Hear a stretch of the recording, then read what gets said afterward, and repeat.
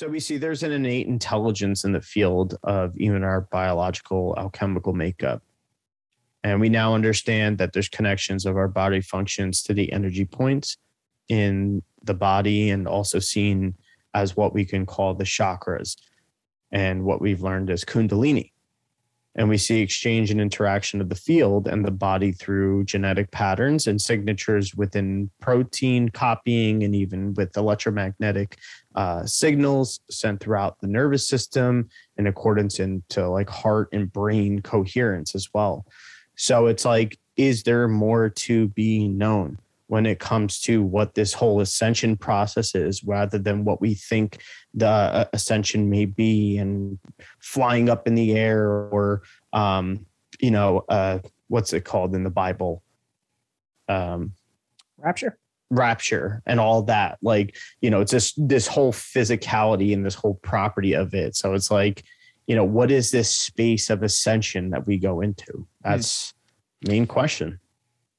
Yeah, and to me, it could be very subjective to many. And I think at points of all of our journeys, obviously, we're going to have moments where we all come together and understand a truth about that. But I think also unique to our own journeys, I think ascension can mean a lot of things to a lot of people, where maybe ascension at a particular point in your consciousness is just seeing past the physical. Like an ascension process could begin with, I could see that there's a spiritual realm and that there's things beyond the physical. And that's an ascension process. You're ascending and transcending above that. The ascension process in itself, though, of having this, is there more to learn, or is there an understanding we all need? Well, I think it's really trying to understand it in your own way first, opposed to trying to hear someone else's interpretation of it. Find what resonates. But to me, the ascension process really comes down to, spiritually enlightening yourself and furthering the journey. And I think it's more of a journey than a, say, destination where I can give a straight answer of this is what ascension is. There is ways to portray it. And in the spiritual teachings, ascension really is a thing and has a lot, but that's a process that only initiates, I guess, could really fully comprehend, where you're becoming spiritually enlightened. Why do you think they have these initiation processes? Why is there 33 degrees in Freemasonry? It's a constant priming of the mind and consciousness to then understand what ascension actually is. If we all understood it from the ground up, from the beginning, I'm pretty sure, and people believed it and followed the directions and all of that, it could happen in a day. But the problem is it's something that has to be constantly primed in the mind and in consciousness. So it's not an easy thing to define, but in the matter of spiritual enlightenment and ascension and all of that, there is the allegorical definition that means, say, to me, it means the most, opposed to people probably thinking they're going to float up in the sky and all the physical things that people probably, imagine. And that's the thing. Besides the religious people, though, like there is, like, how do you address the people when it comes to us knowing now, especially a lot of truth seekers knowing the origins of certain sects. I know, it's funny. Yeah. Sects and societies, right, of maintaining the wisdom, maintaining the knowledge. And especially when we see the incorporation of, say, some of these societies and their illuminations throughout, propaganda and stuff like that, which is what gets us focused on, and on labeling whether it's good or whether it's bad and stuff. It's like, where does one go in order to figure out and learn the processes that occur for ascension? That's the one thing that I think is a main constant conception when it comes down to it. And that's where, like, in a way, it's like that this consciousness that we have, the consciousness of the unity consciousness that's established within us all, and that we feel separate from at times. It's like this consciousness is going to need our consent in a way. It's going to have us participate in it. And it's sure. Like, a matter of the fact of how do you color in the consciousness? How do you color it in and shape it and mold it and make those transits for it to create this, unification between the spirit and the soul and the mind? Do we look at them as separate, those things, or do we put them together? And I think that's the bigger question sometimes that we need to have, because it's more than just knowing what's being talked about and being able to allow the mind to be able to resonate on more an innate intuitive level.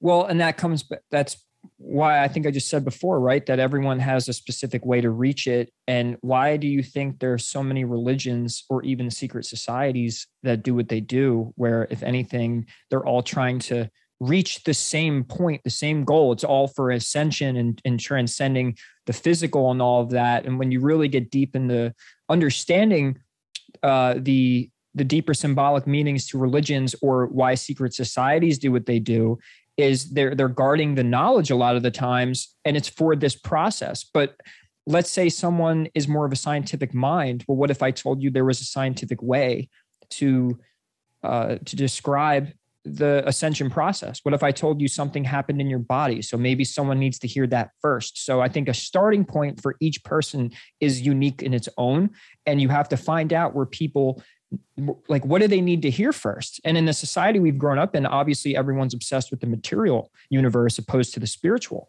So what if, there was sects of, I guess teachings of this stuff where it started with the body and science first, so maybe that's what it is. And where the ascension obviously is one specific thing, but the journey to it can come from probably almost any area of study, starting from material to the mental, then to the spiritual. It probably doesn't matter on where you start. Yeah. I feel like that always goes back to the whole Nikola Tesla thing of, if you can, see everything in frequencies and vibrations, then you'll understand the universe. Because when you're getting to see the concepts being discussed on a more deeper level of seeing the energies manifest into reality, then you're seeing the control that's necessary for our awareness, that kind of helps process the outcomes that are going on. You know what I mean? You see that there's a little bit more control coming on in a sort of way, not to say that it's this hierarchy or this overbearing controlism that we think that we have in our lives, or, viewing ourselves as these monolithic type gods or anything, but seeing how choice affects and how we actually have more choice than we think. That's the thing that it's like we don't know how to sharpen our skills on, in a way. And yes, some people do, obviously, and everything. We incorporate them a lot of the times more than we actually know sometimes. But that's the thing that I feel like is being missed in a lot of the discussions in the, consciousness community. And are you saying that what needs to be discussed more is the open-mindedness, that the fact that there are many beginnings to a journey like this, that there is no right one, as in objective, and more of a subjective approach to it, where we shouldn't judge anyone where they're at, because you don't know what, say, the topics of study that they're at, like where they're at in their life. I mean, here's a good way to put it. Shouldn't we trust the universe more, that it knows best for each person what they need in that moment? And if there's certain people out there that are not meant to wake up, instead of drop kicking these people, it's like, why don't we allow them to kind of just be and speak your frequency and your truth, and allow the universe to then deliver you the right people to you? And I think that is a lot of the problem. We just talked about it before off air, Gio, of having the ability to trust situations and allowing the universe to have your back in a way. And if you have that trust for that universe,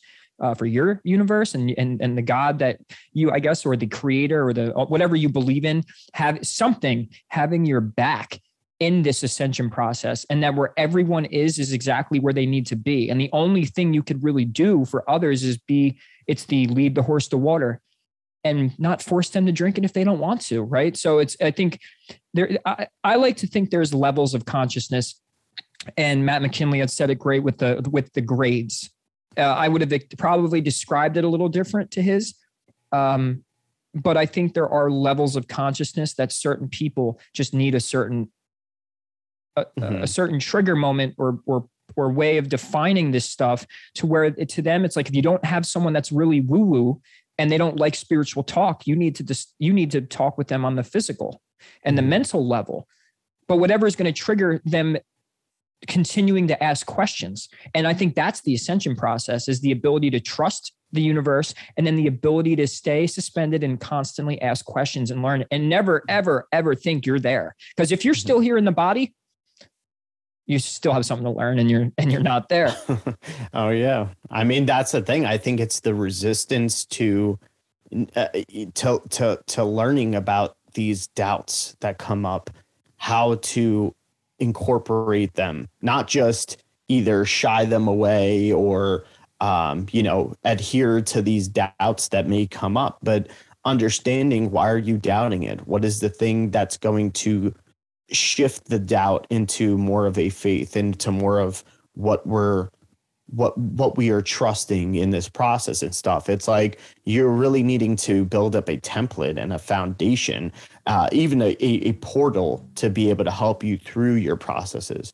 And, you're having this way or this reasoning to uphold, and having the more intense energetic times and situations, being able to shift them in a way that are going to be refining the knowledge that you interpret from them, seeing them in a certain way that you're actually not just succumbing to them. You're sitting there, interpreting them, processing them, and being able to have the acceptance to deal with the time of it.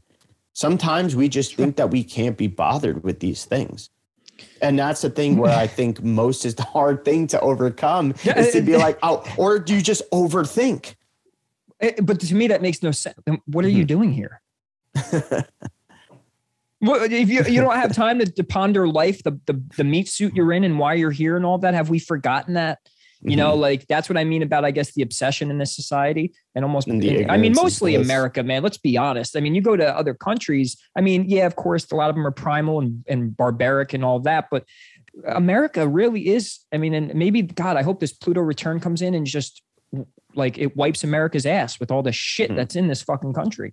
Because to be honest with you, it's annoying when people say they don't have a time frame to put in for this stuff, because it's like, well, has the other ways gotten you anywhere? Or are you happy from playing the rat race and being in the system and not focusing on yourself spiritually, and that you're not asking these questions? Like, I feel like it's become almost offensive to people to go, you're actually thinking about life? This fucking guy. Yeah. Can't believe it. He's actually thinking. I can't believe it. And the thing is, I mean, even in the truth community, they're very judgmental of this. If you're having a different way of approaching it, or if, like, there's only a few amount of people I could listen to and say, they're not really judging anybody. They have very, very strong in how they whatever, but they're open-minded. And those are the only people I could listen to. I can't hear people say that. It's an irk to me, because what are you doing here then? Oh, I got no time to think about that stuff. You don't have 10 minutes a day, 20 minutes a day, shut your mind off, maybe ponder life a little bit. What, are you afraid? I think that's a lot to do with the fear. Yeah, absolutely. I think that's a lot of the structure that we have been brought into, whether it's from parents and, religions and all the different types of ways that we've been taught throughout the way. And that's the thing where it's like, okay, but how, don't get me wrong. Like, I'm going to say it straight up, like, as an Italian who still adheres to certain principles, or at least wants to, like, I'm like, okay, how do I shift my paradigm in how I think and how I live my life in a way that's not going to make me have to necessarily, sacrifice my ethnicity as well. I like my ethnicity and my lineage. I embrace it. Pride in your absolutely. Exactly. But it's like, how am I going to do it in a way that's not going to have it controlling me or leading me? And I think that's the main difference in knowing how to differentiate the energies as well, of knowing and having the awareness within of being like, what is consuming me and what am I consuming? Is what I'm consuming reiterate, like rebuilding up the energy that drives me? Or am I just constantly in this debt of energy all the time? You know what I mean? And it's like, I think we're constantly finding that struggle to be like, where can we find that energy to pull from that doesn't have to do with coffee or energy drinks or cocaine or fucking whatever it may be? Kratom. Yeah, kratom. Kratom is number one. But I know you're right. Yeah. But the thing is, I think it goes right back though to don't be afraid to ask questions then and begin learning, like to begin to unlearn and then start asking questions again. Because where are you going? Where are you going from here? And what I'm not saying like where are you going as in is really that's it? You're going to focus on your bills, your kids, your family and all that, not ask the, like what boggles my mind, right? And I'm glad we're hitting on this is isn't it amazing when you truly like become aware, and Pot did this to me, but like would come into the body and become aware of where I'm at, right? And I'm sitting there going, whoa, I need to learn more. Like, where's that wonder from everybody? Like, and I'm telling you, you said it best. The government and religion completely did shut off the wondrous part of people's minds. The imagination is so cut off.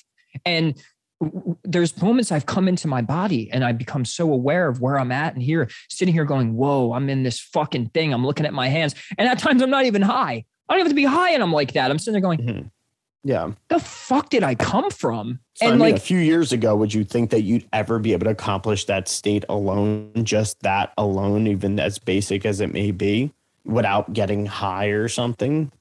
Yeah, no. I mean, I think I already did it. Yeah, I don't know how other people feel out there about this, but this isn't a spiritual ego that I'm claiming. But when I was younger, I mean, a lot of the time, say in school and all of that, I never thought myself to be better than everybody or anybody at all, right? But I always did say, I'm more aware than a lot of these people. Like, and I'm gonna claim that. Like, I'm looking at people going, they don't ask these questions, and if they do, it comes and goes. Maybe it's a joke, and maybe you're at a party, or you do get high with your friends, or something comes up, and then it's like people either fear it or they give up on the whole talk of like, well, we're never gonna know the answer, so what's the point? And it's like, nah, like my wondrous brain and mind was always like, I'm going to find it. And, we want to know why we're depressed or why the society's so, in the state it's in and with people and all that. And there's the suicide rates have gone up and drug addiction. There was the opioid crisis really popped off even more during the pandemic. And I'm sitting there going, do people realize that it might just be the fact that they lost their wonder? Could that be it? Right? Could it be the fact that they're afraid to ask those questions of, where did we come from? What's going on? And now you're in an age where there's so much information and you have access to every culture and every story of that culture. And you could go look around and you could go on fucking, 3D tour things of the pyramids. And you could go you could investigate so much now. And at this point, when all the information is now available to us, that question's like outdated. It's like, well, where do we come from? We really, bro, like, we're never going to fucking know, dude. Like, yeah. It's the most ironic thing in the world to me to think that people have lost not only their wonder, but the open-mindedness to say, hey, no, I think we can. Like, what if the answers to a lot of our problems are in this information, which they are. I can tell you. Right? Yeah. I think that the realism of current circumstances in life and reality, I think that's something that people just kind of get locked into. We all can sit there and think in the standards and the status quo of what is going on right now, how I need to adhere to life, what's going to keep me, able to keep going and living and surviving and, being able to be functioning in society and stuff.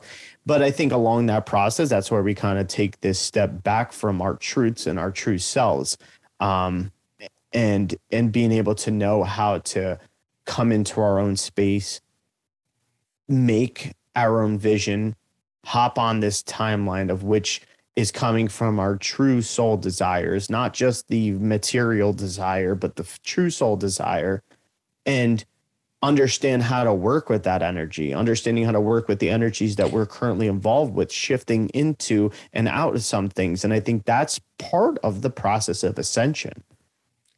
Well, and I think and it's funny because I agree with you on every level there. And where I think people need to begin is understanding there is an energy, right? There is a process. I could tell you that something happens in the body that actually activates something in the mind, right? And then you can parallel it back to allegorical stories in the Bible and ancient scriptures. And it's amazing to think that there's people from thousands of years ago that coded this crazy knowledge of things that go on in your body and in the sky into the stories through characters and events and happenings and stuff like that.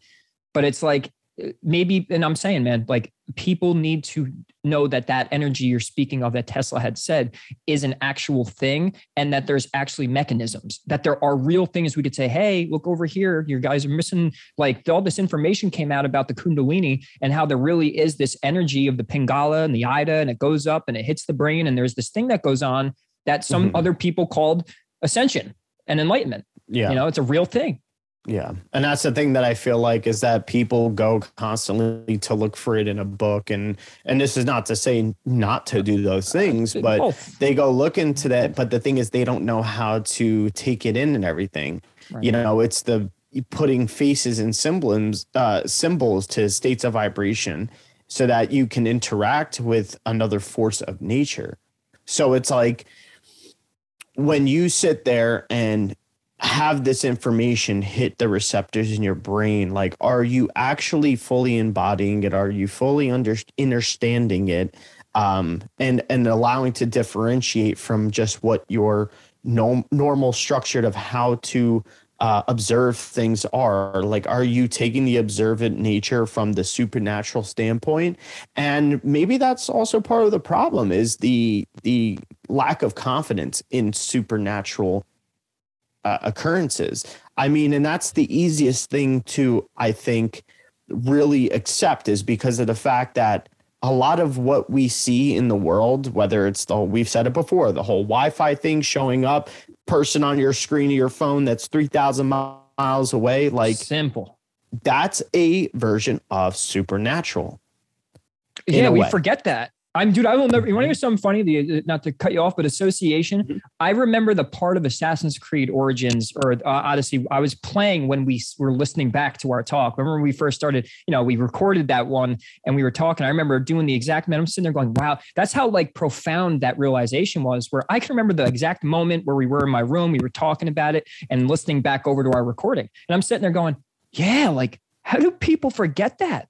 That we're like screen to screen right now and you're fucking 1,000 miles away, thousands. And like how can't you think that there aren't other metaphysical and crazy esoteric things that goes on? And all of this information just happens to be coded because they didn't want dumb idiots. And I'm saying dumb idiot, like people who don't think, to have the information. So it's like, hey, look, we're going to make it work for it. We're going to put a mountain here and it's going to mean higher mind and the father and then daughter actually means emotions in the story and all that. And it's all this coded stuff to actually explain something so simple.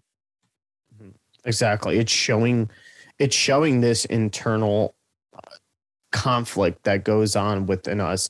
And sure, you can go into states of wanting to understand why that conflict is there.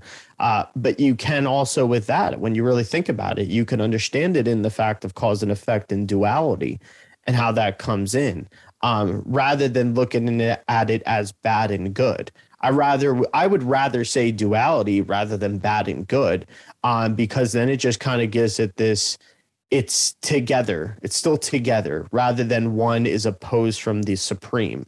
You know what I'm saying? Like, but it still is in that sense, but therefore you're not giving it that importance, and that's, I think that's why we go through certain things in our life. That's why we hit those areas, no matter what path we're on. We could be on, this high spiritual religious path or, giving to the poor or whatever it may be. But I think the reason why we hit some of those lows is because knowing the bottom and the darkness or the shadows and being able to distinguish what's above when you see the bottom in its divine placement with all of creation in existence. There's an understanding how it's also a realm. It's a realm and its purpose in order to ascend the more harmonious realms past the physical realm. You're being able to sit there and see that it's like, this is not my standstill point. I've been at this point. There's a comparison level, and you begin to have that humility to be like, okay, I've been here, and now right now I'm here. But this low point that I'm at is not going to be the determining factor, because I know that I've been at point A before I got to point B. So therefore, you understand the workings that it takes to get yourself back to point A. And you've also had times to be above it as well. So it's the constant calibration all the time. It's humility and the exaltation of what's constantly called as Christ consciousness. It's the death of the ego and understanding the ego's role. Knowing what worked when you were going up, but understanding how to maintain the exaltation, partial through the humble and grateful appreciations that you have of all the happenings. So, yeah, it's a battle. Oh, and before I carry on that is, so to you then, I ask you, then ascension to you means what? You know, and if people had to hear it, like if you had people that have only known, or even religious, I mean, hell, you come from a background of Christianity and all of that, that if you had to explain, say, ascension to a Christian, you know, I mean, would you then describe it as our Lord Jesus Christ and what he had went through? Or, you know, nowadays, knowing what you know, how do you approach these things to people that are very, very much, you know, I guess indoctrinated? I hate to use the word, but that's what I'm going to use. Yeah. How can you make them also see the validity of even what they may believe? You know what I mean? You don't necessarily have to tell them that their beliefs are shit or something like that, or they're wrong. It's just getting to see their beliefs in a deeper allegorical sense. And I think that's what we've been kind of stressing all along, because we've seen a lot of parallels when it comes to biblical scripture. We've seen a lot when it comes to symbolism, and all the different types of maybe even mythologies, and the culmination of even reflecting on what happens in the cosmos, how they still happen internally. The same thing with nature, like this fractal patterning that goes on. So, I mean, I think that's a very, I don't know, it's a very obvious reference to have. Yeah, it's important for me, though, to really understand how I guess, when you're talking to certain people, is the indoctrination so much that they are legit cut off? And if they are, where can you be? That's why I revert back to my scientific stuff, you know, or can you give them a whole nother route without, what did I just listen to? Oh, believe it or not, it was Astrology Hub, listening to Richard Tarnas on Astrology Hub. And he was talking about how and this is going to relate back to the religious, he was talking about how he was doing all this astrology work. He just got into it. And he was so good at the first book he wrote wasn't really more astrological, but it was a prime for cosmos and psyche. And so when he wrote 2 books, he had so much information. The first book he released became in this academic, like everyone loved it in the academia world and all of that. And they said, hey, like, we love your work on history and all this documentation, be a professor. And he became a professor. And then he released Cosmos and Psyche. I think the book came out before, but regardless, he was more known as the professor, still being an astrologer. And then when he showed his academia, the astrology compared to his other work, he called it a Trojan horse. He said, if the people gained, I've earned these merits from people because I was good at something else. And I made, like, say, something like astrology. And I'm even saying with the religious understanding that we have, is giving people enough to like open the door for them and give you credibility and say, hey, this person's smart. They're unbiased. They do great work. And then you hit them with the whole, hey, did you ever actually hear it this way though? Like, now that you trust me, and I've used this prior knowledge as a Trojan horse to get inside your mind and within the sect of whatever it is you're trying to explain to certain people. It's like, hey, can we just be open-minded for a second and just really hear me out? I have something really interesting to show you. So, because it's important for me, because I feel like once a lot of the religious stuff is broken open, I don't want people to step away from religion. I want people to step away from organized religion. And I'm saying the heavy organized. I mean, if you have a congregation of a few hundred people and you're this local church, fine, that's fine. But when it comes to the bigger and bigger, to me, that's a lot of the issue when they're not getting taxed, when there's a lot of pedophilia, when a guy's wearing a fish hat and no one notices, it's like, we really have to start hitting that, because it is a bit of a poison and a cancer. And I'm not saying the religion itself, but the way it's portrayed. And that would be a lot of what my mission statement is when it comes to, say, the religious area of what we present and what I'm trying to present, because that is a cancer as much as government is a cancer right now. It doesn't mean that the idea of it or the thing itself is bad, but the way that it is interpreted and the way that it is basically integrated into our society is very much a cancer, and it gives a lot of open doors for people to be bad people. I'll staple it with this. There's no reason, though, to force people to think something, but a matter of, can you get people to listen? That's it. Yeah, that's a main important thing. And a lot of times you could see when they're even just maybe what you're listening to, is there a reciprocation back? That's, or you just kind of keep going on and mimicking this rhetoric or whatever, in just faith that this is the tangible thing that's going to go on, or are you actually seeing the tangibility within? Are you seeing the things that you are able to work with, even when observing your own awareness? Are you able to settle yourself in that way of being able to observe your own awareness? Are you able to then understand that awareness is part of the grand consciousness that encompasses all of us? That's not separate.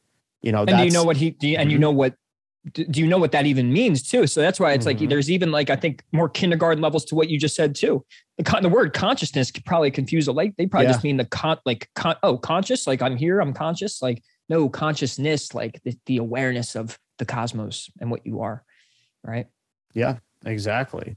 I mean, that's the thing. It's like I said about the whole humility thing. It's like, we have to be able to come into understanding and grasp that our perception at times is not going to be completely right, but it's also not false. It's not something that's false. Your perception is part of that unity consciousness that branches off, that's making all individual unique types of way of creating this very unique structure of reality as well. It's just, which part do you wish to play in that? And, that goes back to the whole law of attraction manifestation thing as well. But like we've talked about many times, it's that there's a loss on the path that we think that if we just think it, feel it, and believe it, then that's it. But we also don't know how to have this occurrence within us of a type of stillness, and not just through meditation or yoga, which yoga is union. Like, it's also being able to adherently practice it constantly throughout all your interactions without life as well. And you keep practicing it to the point where it becomes more fluent. It's the same thing as like almost like learning a language, but that's what we've constantly been saying, is learning this language of the universe, coming to understand the language of the universe, rather than just the rhetoric of history, of laws, of government, of what our parents teach us, or what you know what I'm saying? Like, you're actually coming into this thing of making a rationality with it and learning how to observe the logic. Not rather than observe the dream, observe the intuition with the logic. You're also learning how to observe the logic and the rationality with this higher conception of divine unity conscious type energy. Yeah. And I'm always going to now revert back to, because it's really hit me hard to know that I think with a lot of this stuff, it's a matter of that Trojan horse thing is going to end up really sticking with me, because it's like, how can we explain things so simply to people to then just like, it's like, we should have the goal to just open doors for people, not kick and scream and say, look at the numbers, or look at the conspiracy. It's Mhm. give them the reason and give the awareness and the consciousness that this stuff actually is a thing and that it is real. And then if that people think it is too woo-woo, going back to organized religion, I think they did a number on people giving all of these false promises and all this corruption that's built within, and that people that are unconsciously kind of like losing trust in, if anything, they don't trust the people and the organizations within that sector, that faith or that religion, yet they're actually probably associating it with the knowledge, which was probably a psyop in its own, right? Like if we infiltrate these important teachings and we take them and kind of turn them in our own way, use them for control. And look, if people get mad at us, whatever, look, they're going to hate the knowledge anyway. And we have it. So might as well just do it. And it's going to get people to look away regardless. Like, oh, God isn't a thing. And, they're pedophiles. And, I say prayers all the time and God doesn't answer them. It's like, yeah, but when you start really when you start going beyond it and you do go down the path of initiating yourself into understanding a lot of this stuff, it opens the door of consciousness. Then it does open the door of, I see things differently and all of that. And if you need to start with science, I mean, here, look, I say probably 3 things that can immediately get you thinking. One would be the 100th monkey effect. Another one would be the quantum entanglement. And the other one would be, what's the other? And then double slit. And that's where kind of I started realizing like, wow, the matrix or like the nature of this place, there's still not a lot of explanations. The fact that we're screen to screen 1,000 miles away is like, whoa, how is this my picture? And I know it's simple, guys. I sound like Matt. I know that you just lifted yourself up out of the tub and you're ready to launch the ducky and all. But the thing is really it's that simple. When you call someone on the phone or you're doing something like that, these things that we're all used to, it's insane to not be like flabbergasted by this stuff and to think, holy shit, like there's way more. But they just rather lay down and take the churches and the mainstream science's word for it. And I don't call myself a conspiracy theorist, but I can tell you this, I'm a thinker. And I think that's what people need to be like. It's like the truth seeking even that's becoming a little like shadowed with a crap energy and, conspiracy theorists. But how about you just be a thinker? A conscious thinker and really ask questions. And I mean, from my experience, and Gio, I'll let you carry on from here. Like my experience with this stuff has done nothing but improve my life. Nothing else. Yeah, absolutely. 100% agree. I literally just told you before I was having that conversation, but yeah, I mean, that's the thing. It's like people get so close. You know what I mean? Like we always get so close by looking at maybe some of these connective type occurrences that some people may call coincidence, but instead we'll say it's synchronicity and it makes sense and it's aligned with it. But what do we do with that information? A lot of people take it and all of a sudden direct it in this creating the enemy. We've said it before, you create that enemy, then right. It's going to be there. So it's like, instead understanding how to see the matrix, this Maya, this illusion into how it's manifesting, and then seeing the part that you can play with wanting to pull out of it, and it's not to pull out and be aimless about it as well. It's really being able to pull out and understand how to reconstruct it. Once again, like I said, refine it. You know what I mean? You go back into those low points, and then it's knowing the descent isn't permission to just damn ourselves. And that's no matter the repetitiveness of this insanity.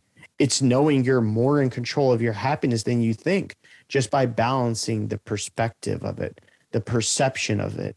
You start to begin to be able to recognize patterns and being able to also avoid patterns. But no matter what, they end up catching.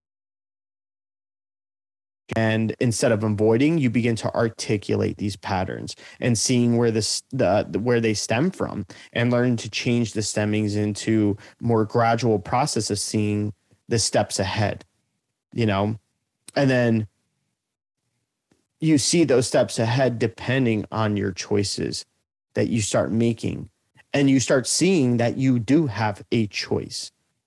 It's literally almost like looking into the future. This is where the intuitive process of our mind is starting to be built up.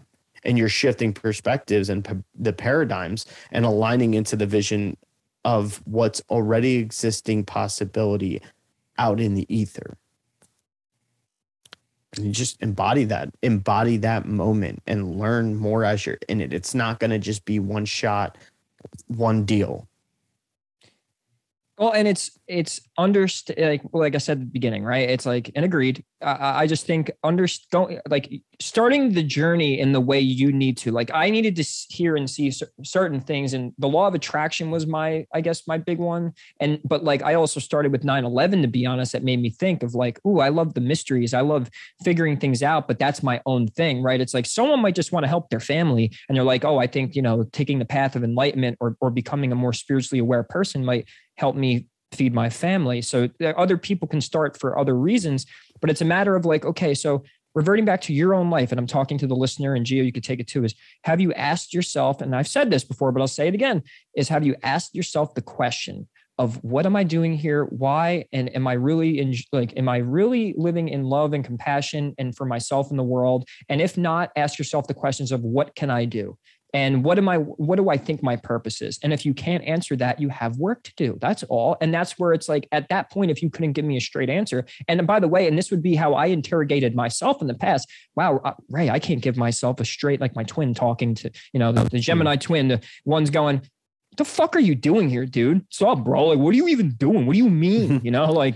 But like, it's like, well, I can't answer that. Well, get on the fucking ball, bro. Like, it's time to do it. It's time to go. And the thing is now I'm sitting there thinking back like, wow, if I didn't ask these questions to myself and fully care about my life, and what really pushed me, and I brought up family, is because I thought about them too. And I go, man, if I better my life and become more aware of myself, I actually better the lives of people around me. And I think that's a key quality people have forgotten is actually it's so simple to think is like, hey, you're here, you should care about the people that you're around, and you share this place with other people. You should like legit care about these people. So what can you find to push yourself over the like, okay, I need to get the fuck out of my selfish ways. I need to better my life. And this information did it for me. And it started though with, I want to help the world by figuring out the bad guy. And that actually evolves into this whole thing of like, oh, wait a minute, the bad guys actually might be a reflection of like, all of a sudden I'm understanding consciousness. I'm going, did we make the government on an unconscious level as the whole? Like, I mean, as all of us as human or these 5-fingered beings of generating reality by observation, did we create the government because it's only showing us a mere reflection of us as a collective? That like all of us are giving ourselves the limitations because we can't take care of ourselves, and that we think we need a parental figure, and maybe we're the ones manifesting, say, the government and all of that. So you start at trying to figure out the bad guy, and then all of a sudden you gain this awareness and say, holy shit, I think it's us. And that's what this stuff will do to you. You'll start thinking more about it, and you just start peeling the layers back, going, holy shit, I wanted to blame everybody else, but fuck, it was me. Yeah, I think absolutely that's the case, that it does show us the hidden sides of ourselves, and that's where we get to make that choice. It's like, are we going to see it and then just avoid it, or completely just think it's right and we go about it and we just do it, and then when we fall, we're in this low place and this low vibration that all of a sudden we're going to be like, oh, it's because of this, it's because of that. And don't take the acceptance or the responsibility that was also our choice. You know what I mean? We know, like, when we're good and we accomplish something, we're like, yeah, because I chose to do this and I did this or whatever. And we take acceptance for that. But how come we can't take acceptance for the, I'm not saying not everybody, obviously, but a lot of times we don't want to initially take the responsibility of making a choice of something that creates some sort of discomfort in our life. And then right away it's some sort of detriment to us. And that's not necessarily true, but why is that not true? It's because of our perception of it, because we right away start to believe that that this thing that we did is this type of overall negativity, whether it's an external influence that caused it or had part in it, or because of a conditioning that we have as well. But in that observation, we use that as an excuse rather than sitting there and turning it around of being like, oh, I understand it. So therefore, it's not something that I have to beat myself down for, give guilt about, be shameful about. It's in my human nature. It's in all of human nature. It's that duality. This is why understanding the energy in this sense and understanding and going further into the ancient texts and the knowledge and the truth seeking type of information. This is why we do it. And I also think that's a big part of why it's so important even to look back at the historical events. Sure, a lot of historical things may be written from the victor's perspective, but can you embody yourself and jump that timeline of seeing who maybe the antagonist or protagonist was at that time? Can you jump into that frequency? And you can when you understand in vibration and frequency and understanding. And that's where we also get the whole astrological aspect of it, because that's a configuration in a cosmic way that's creating angular ways of light. No matter whether you think that planets or the earth is a disk or they're spheres, no matter what, there's angles happening. Angles, and they're angels, and they're delivering photons and photographic memories and information that's going to be in a symbolic way that our minds intercept. Our minds are the processors of these symbols, of these images and frequencies of light. Yep. And you can learn to widen your broadband of being able to see beyond certain frequencies of just the light spectrum. I think that's the thing that it's like, this is the hidden knowledge that the Knights Templar and all these secret societies, the Rosicrucian, Illuminati and stuff. And we get fixated on these groups and understanding their relevance that still play part today. But them playing part today, you have to take the knowledge of that there's a lot of disruption of and the perversion of mankind that comes along to play with it, especially in a high functioning society of constant stimulation and gratification and consumerism. Yeah. And I know now you have the radar, Gio. It's like, even in everyday life, especially you being out there in the workforce, and I'm more of the hermit, cynical, not even cynical. I shouldn't say that. I love people, but like, I don't like how people act. But you're out there in the restaurant and you're dealing with a lot, and you're a little more active on that end than me. Don't you start observing it and it's like, you can almost smell it on people, like that they're so lost, or that they're so not there. Doesn't it become, I guess when you wake up, and I'm talking about the real waking up, and all that really means is developing a self-awareness, not becoming a woke fucking jerk off, but like you literally just start, not woke politics or anything right, like yeah, that. No, way. like no, and there is, like, when I say awake, I'm not even saying the way that someone awake is good for, like, is like someone else awake, but as long as, I'll simplify it, as long as you have a self-awareness to observe everything, and you're talking to yourself throughout the day and giving this unbiased and like almost like you have this observation of people. Can't you smell it now, Gio? Like you could see it in people, and like it's like a scent. And what I mean by that is a spiritual it's more scent. secondhand. Yes, you develop other senses besides the physical sense. Yeah. And I think that's what's being taught to us when it comes to even this, being able to transmutate our chi. That's what's been talked about all along, opening the third eye, the kingdom of heaven within you. Kundalini, that's all part of being able to have this resurrection of the innate intelligence that we lost. Whether you want to go into the perception of we lost it in the symbolic Garden of Eden, or through choice and through human conscious development and going through the constant split, even on a cellular level, that there's constantly this thing to overcome almost when it comes to all throughout evolution of life in that way. It's like, no matter what the split may be, we always have to come back to that singular point. And that singular point is more tangible and ready to be observed and fall in line with than we realize. But it's because our own ego gets in the way of having this individual standpoint, you know, and it's okay. That's absolutely, you're unique. You're a unique fragment of consciousness, the overall consciousness. But can you take that uniqueness and play it into one that's going to be of something that's more resonating with your truth, your soul truth, not the physical material world truth, you know? And I think that's the thing we forget a lot of the times.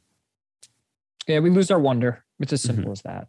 And if you're someone out there that's saying, you know, what would be the point, or I don't have time and all of that. No, you always have time, and just think about your deathbed. And are you going to be laying there sitting there, man, I wish while I was in this body and in this mind, and I had the ability to go seek out this place and the wonder of it and use my imagination. And, you know, are you going to regret the decisions you make? And when you have enough information, now it's like, you have no excuse when you're in the age of information. You can connect to anyone across the world. It's like, you can make your life better by choice. And it's going to start with facing the shit you don't want to. But it's like, why can't people just understand, like, beyond the shit you don't want to do is the life you want? And that goes with anything. It goes with your career, your relationships, all of that. Why are we so hesitant? Same thing with religion. If I were to tell you that Jesus might not have been historical, don't get upset. Don't cry about it. I'm saying if he happened to be an allegorical story about the body and mind, and it was the secret to your ascension, that what he was trying to teach you in that book was the ascension process of finding the kingdom within, and you know, him being crucified on the cross, being between the two thieves, is actually only your crucifixion between the two thieves of the eyes, and you know, you activating the pineal and pituitary gland. And by doing that, it's the marriage that the Masonries talk about. Like the Freemasons talk about this marriage of the energies of masculine, feminine. It's like all of this stuff could be coded with an absolute truth. And God, I don't want to be on my deathbed going, man, who wouldn't want to know the truth, you know, or at least start journeying it. I think honestly, you got to do it in way more than one lifetime. You could do this in one lifetime, but I believe in reincarnation. I believe this place is a school, is karma and dharma. And I think you have the opportunity, if you were aware right now, to then transcend and ascend something to where you don't have to come back at a worse time, that you're going to develop. And that's my belief, but you know, it's something that I lean on right now. I'm not saying to believe it, but I lean on it. But through my studies, through the adventures that I've taken in the mind, I'm having fun now. Whoa, I get to entertain this idea. I'll be like the guy from Leap Project. Whoa, it's like, you know, I was like, whoa, and I'm just going to my mind, and all of a sudden I'm seeing the archons and the reptilians and go, whoa. But, you know, it's like, why wouldn't you want to have fun with this too? It's like, you really just want to be a stiff, go sit in a pew, and then just find out your bishop banged some kid the next weekend. Like, is that really what you want? That's once again, it comes back down to the choice of it.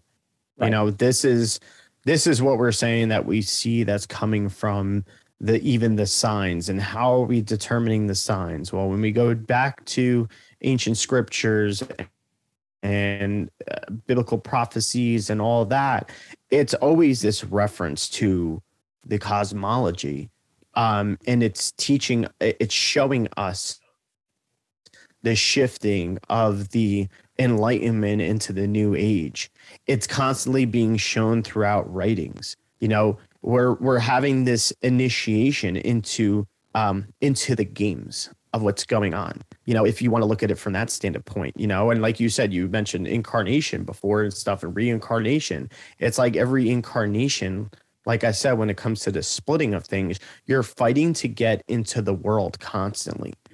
Your soul, on a soul standpoint, away from the being a physical meat suit and you're a whatever job or whatever thing you may be. Consciousness in the body. Exactly. You're thinking of the actual awareness of your consciousness.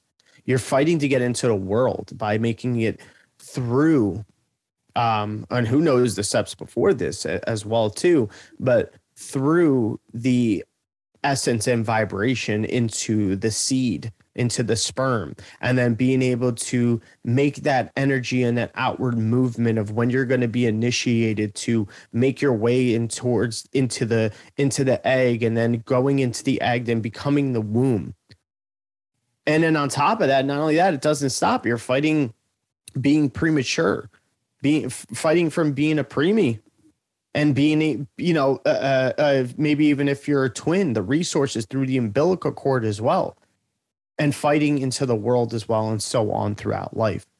And you're gaining all this time the maturity and the wisdom, but not just in the material sense of the wisdom. This is where we have to start differentiating the wisdom. This is where we start being able to observe our soul consciousness that's coming into awareness, and being able to clear the mind and feeling into the space. That's the thing. We constantly feel like we're consumed into this one space, but there's spaces beyond it. That's all of this teachings as well that are going on. And these are the things that we can see throughout the Bible, throughout the ancient, writings and carvings and everything and stuff. It's more than just associating with the external world, so the wisdom is lying dormant within us, and it needs unlocking. How do we unlock it, though? That's the main question. Yeah. And if you're out there wondering, like, how do I even develop the interest? I've been trying to say it basically this whole time. Find something that sparks your interest about it. And, and if your religion, by the way, is blocking that, I think you have something to then to reconsider about that religion. If something's telling you not to study, not to meditate, not to look within, and just, hey, look, just follow our lead, you'll get all your rewards in the afterlife, just keep giving us money, and there's no reason to think. If something's not telling you to think or to do something for yourself, I do believe there's a reconsideration that needs to happen in all of that. And I'm talking about the government. I'm talking about your parents. I'm talking about your spouse. I'm talking about your friends. I'm talking about religion. I'm talking about your teachers. Anybody who says, don't do this in a way where you think it's going to better your life. If someone tells you not to go sell drugs and bang prostitutes, smoking crack, fucking hooker behind a dumpster, you probably shouldn't do that because there's common sense. So don't take it too literal. I'm saying that if there is a study you want to, if you are religious, say, and you feel like meditation is important, or that, you heard it from someone, and there's this, the door cracks open, but then your bishop or your priest is like, that's the devil. I don't need you walking through that door. You have to come back next weekend for confession. All right. Now, I don't want you talking that devil worship, that meditation, and those chakra systems. When yet in the chakra systems is actually the 7 seals on the backside in the Bible. So like, you don't know what they're condemning. And if you don't, it's like, here's my point. If you don't know other cultures, if you don't understand other religions, if you don't, whatever, and whatever you're doing seems to be a limitation, like you've hit a point, your life is stagnant, it's stale, you're not getting anywhere, you feel spiritually dead, it's time to reconsider. A time for a rebirth. That born again Christian nonsense is not dumping your head in some water and admit, maybe it is. Maybe it's a ritual. I get that. But the thing is when you look spiritually, what born again means, it means you have a spiritual death and then you are rebirthed as a reborn, as a new consciousness, right? So that means that all the preconceived ideas and everything you were fed of as a kid up till now is gone. It's wiped. You're a clean slate. And that's what this stuff will do to you. So if you feel spiritually dead, maybe it's not your kids and the money and the bills and the job and all of that. Maybe it's your beliefs. Maybe it's what you've invested in. And certain people are going to be afraid to step out of that. Some Democrats want to keep worshiping Joe Biden just because they pick blue and whatever, and they're stubborn. And then certain people with Trump they think he's the answer. Some people pick Christianity and then they all of a sudden they're eating meat on Fridays and they don't follow any of the shit that they tell them. So it's like, what are you doing? Like, can you ask yourself these questions? And if you can't, you have a problem. You need to do something about that, or you'll be that deathbed person. Yeah. Yeah. Because then it's like, how do you know that shit's working for you? Why? Right. Because maybe you can pinpoint out a few times or something that something went in your favor. That's not necessarily the answer. I prayed for $10 for cigarettes, and I found $10, on the ground. I think God was answering my prayer. some guy got hit by the car, a cigarette pack flew out of his pocket. I got cigarettes. So I got, yeah, God, thank you so much. God bless America. Oh, you just bombed, we just bombed Iran and killed 7 kids and 3 moms. God bless America. Yeah. That's what I mean. It's this ridiculousness into this egoic point, especially because it's very hard for us when you just like with what you just said. It's very hard for us to step into the shoes of being outside of the very thing, like our country, that what we are involved with, our principles and everything. Principles and observations are different elsewhere as well. So this is where it comes back to this being able to suspend those things, suspend those beliefs, and going into the wisdom and needing it to be practice. What you're doing is you're refining and you're sharpening your sword. You become a blacksmith. You become a smith, like a John Smith, right? A John Smith was a worker. It was the person who initiated of the settlements, and you know what I mean? Like that's where that lineage of that name comes from. So it's different from knowledge. It's having spiritual stamina. Yes, of course, there's ways to build up and fortify things in a physical sense too, but too much of the external makes consciousness into a creature of noticing the breaking and then believing that you can then be broken. And that's something that we have the ability to control. We don't have to believe that we can be broken. What does broken mean? Your definition of broken is the fact of whatever you put to it. And then stay away from, like, when I say, like, I mean, really, really, and I know, I think you think the same now. It's like, when I say believe, I believe this, it just means right now, temporarily, I'm considering this to be the truth, but I'm open to anything else changing that, right? So that's why I think we get the word speculate. But the thing is if those beliefs you're talking, anything like that, is like, as soon as you put a cube around all your thought processes, that's the trap. It's just a trap. It is. It's like, you have all this time now here. And look, I think this is a game that is infinite, right? Like, this is also my opinion, that this game's infinite. So don't think that if you're doing something wrong or you hear this, you're like, I don't, like, if you don't have the time, look, in my eyes, which is what's different from religions, is when you die, you come back. You just got to do it all over again. And if you didn't take care of certain things, you got to do it all over again. Opposed to the whole, like, look what Christianity does to certain people, or Catholicism. It's like, they condemn you to a place where you're going to be in a fucking frying pan, getting a pitchfork up your ass, and if not, then you're going to be Jesus's neighbor up there. And you're going to live next door to him, white picket fence. You get bored in a fucking month. I'm being very sarcastic here, but the thing is why can't you consider these things? Like, does that really make sense to you? Does that really make sense? And if it does, I'm fine. That's like, I'm not going to argue if that's your common sense. I'm just saying there's no wrong answer to, I think, what I was trying to just say here, that there's no right or wrong. Like, we could also kind of back off of, like, oh my God, we got to really spiritually get this shit right. Like, if I'm going to go to hell or I'm going to heaven, or if I'm going to spiritually be enlightened or not. I just think there's nothing to worry about. And I think everyone should also drop the seriousness of it, which is the importance factor of comedy and being the Joker as well. Mm-hmm. Yeah. I know you can agree with that. Absolutely. Yeah, I mean, that's an archetype alone that has been a resonating type of thing for me as well. And I think is something that resonates with a lot of people. But this is why when we learn about things, it's like I said earlier, it's not about just reading. You could read all the ancient texts, all the scriptures and everything. Mm-hmm. But if you are not fundamentally breaking them down within your own intuitive, innate intelligence that's connected to this oneness as well, then you are not building a foundation, a template for yourself. You are just doing something in hopes that you're just, am I doing it right, Dad? Am I doing it right? It's like, no, that's not it. It's the worshiping or the working, as when you really translate the original languages back down to what worship is, it's the working or the building of the light, where the internal light or the chakras are then worked. These awareness points within your body that help you align these sectors of this intercrossing of the up the spine and through the cerebral fluid, right? You have the cerebral spinal fluid, right?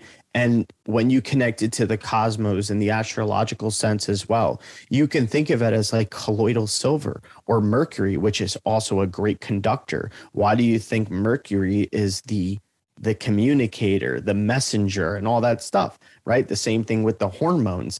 It's this fluid in a way. So this is why we understand these things in the breakdown, not for the sense of just being like, oh, I know how it works. It's to be able to actually put yourself in that space, put your attention and your awareness into that imagery. Space. Exactly. Imagery. Yeah. And you can then learn how to touch it, manipulate it beyond the senses, beyond the five physical senses, you know, and that's the thing that you're trying to have this adherence to, you know. It's not always about the external lights. It's the internal lights. There is a light driven as well within you. And yes, you can take it as physical light or whatever and stuff, but we know about the pineal gland. The pineal gland is the state that helps us. It's the gland that helps us develop melatonin and serotonin for the sleep cycles and the dream state and all of that. And there's an activation for it when it becomes in contact with light. But let's think about it. Is the pineal gland seeing outside physical light like you, how you see it? Or is it seeing a frequency of light that you can't even see with your own physical eyes?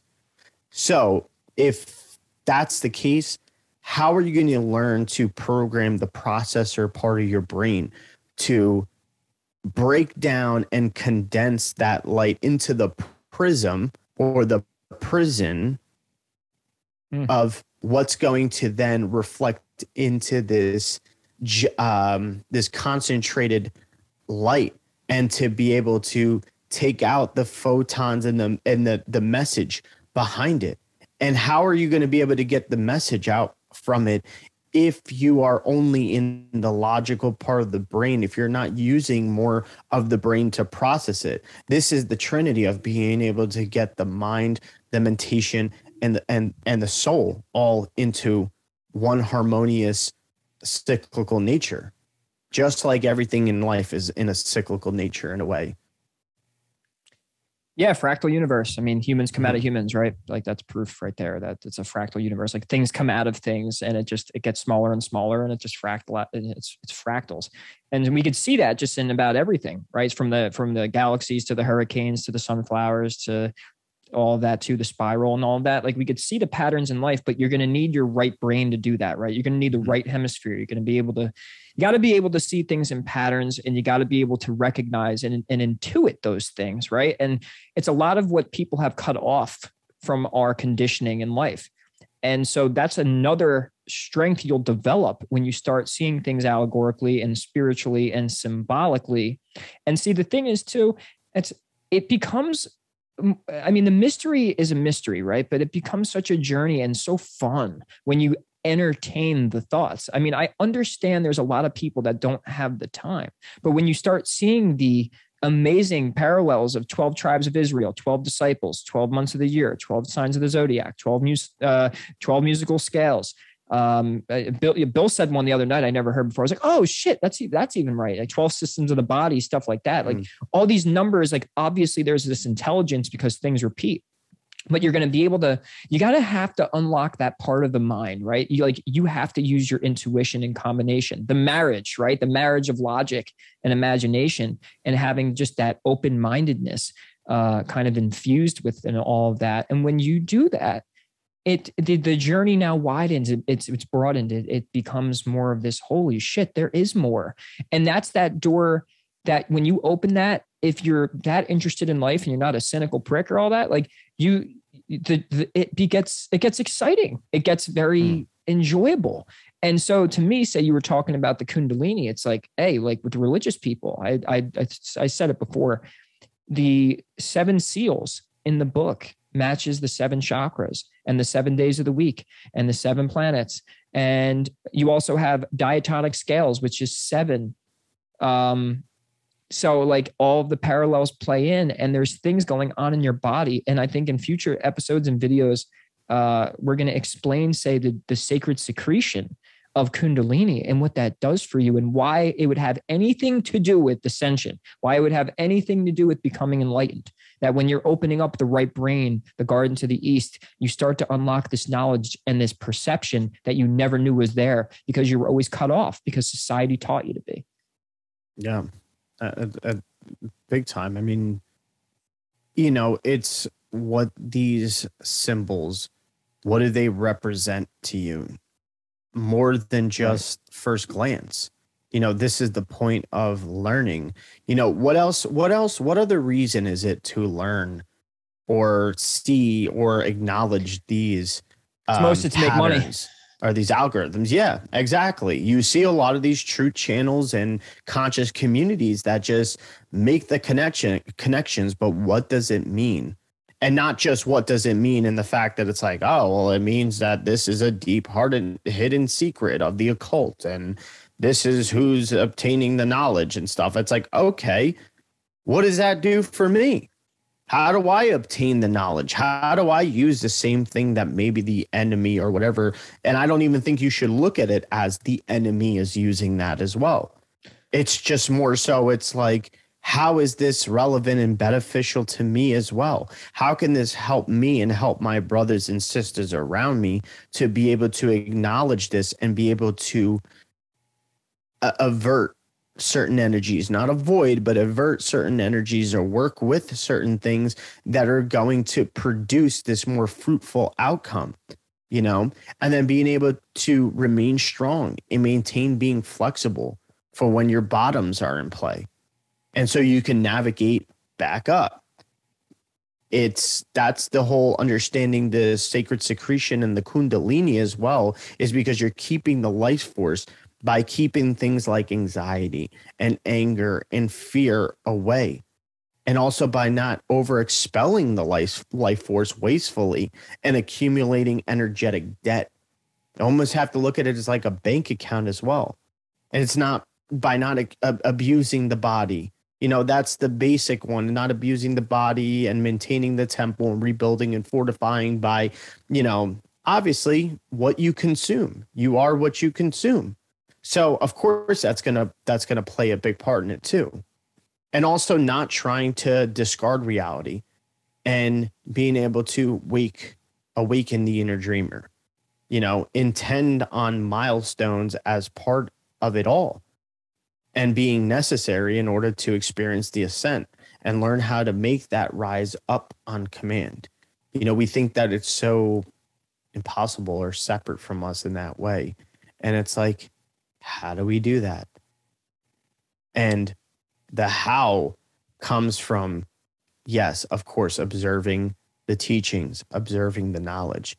But if we're not putting into practice and stop expecting what's supposed to come and have a desire from the practice as well, in a way that it's like, well, I'm doing this because I desire to get in this state in order. You know, we do that one step ahead thing where it's like, well, I'm only doing this meditation and this Kundalini and this yoga to become flexible and better shape because I want to be able to be healthier in this way so I could attract in money or do this thing and then do that. That's a great example. Let me interject. That's a great example, though, of that person using those reasons then could ask, like, one of these days by doing the stretching and the yoga, and I'm only meditating for that they could maybe have a great meditation to where they receive a download or a certain level of awareness that actually gets them beyond the point.